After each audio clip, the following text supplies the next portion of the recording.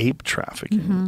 Like Yeah. what? Apes are being trafficked. So people are selling them? Gorillas, chimpanzees, they're illegally being snatched. Baby gorillas go for tens of thousands of dollars. What do people and do with them? They sell them to private zoos and people who just want to have animals in their houses. A lot of them end up in the UAE. And it's very, very Private sad. zoos? Mm-hmm. People who don't know what to do with their money and they like exotic animals, and so they own chimpanzees and even gorillas. It's crazy. I remember when I had Mike Tyson on, he was explaining to me how he got into lions, lions and tigers. And tigers, yeah. And it was basically, I think, wasn't he saying that he was talking to a guy about cars? And the guy was, like what kind of cars he wants to buy. And the guy was like, hey, you want a lion? Really?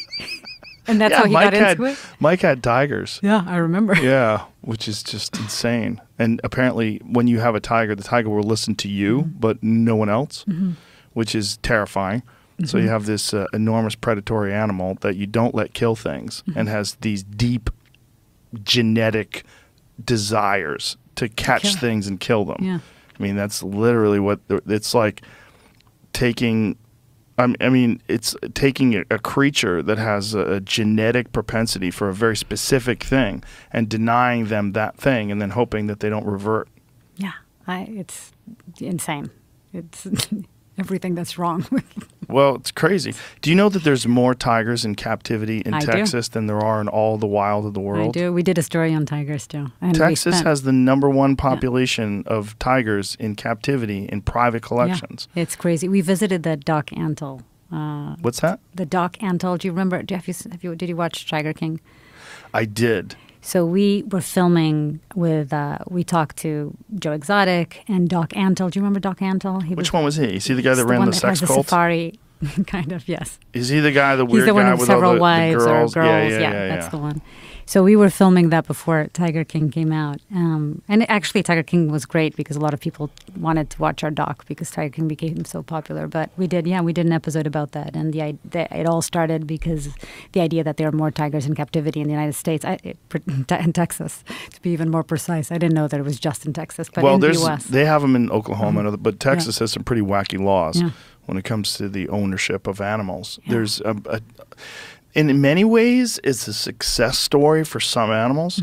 Like there's animals like oryx that are endangered in their natural habitat, but are prevalent and hunted in Texas. It's very strange. Like I went to a ranch in South Texas recently to hunt wild white-tailed deer and an animal called nilgai, which is an Indian animal that evolved around tigers. This is a crazy animal, really bizarre-looking animal. But they're all over the place. They have so many of them here. And they just have these enormous ranches, tens of thousands of acres. And they have all these animals from other countries there. Like we were driving around, we saw letways and oryx and all these like bizarre exotics that they're all over Texas. And the thing about them is there's no hunting regulations in terms of like wildlife conservation will put limits and tag limits on animals because they're controlling the population and they want to make sure that the populations are healthy. And so like if you're in an area, like say if you want to hunt mule deer in a very protected specific area, there's thousands of people apply for tags, but a very limited number of people get them, and there's a very specific area you can hunt in. And this is all done, and that money all goes to wildlife conservation. It all goes to park rangers and protecting habitat, and it's a very successful and really well-organized and well-funded plan. In Texas, there's none of that. It's private property, so you can hunt these animals 365 days a year. Wow. And they're owned by the people who own the property. So, but again, in many ways, it's a success story because by giving these animals value, they have an incentive to keep their population strong and healthy. And so you have this enormous population of these exotic animals here.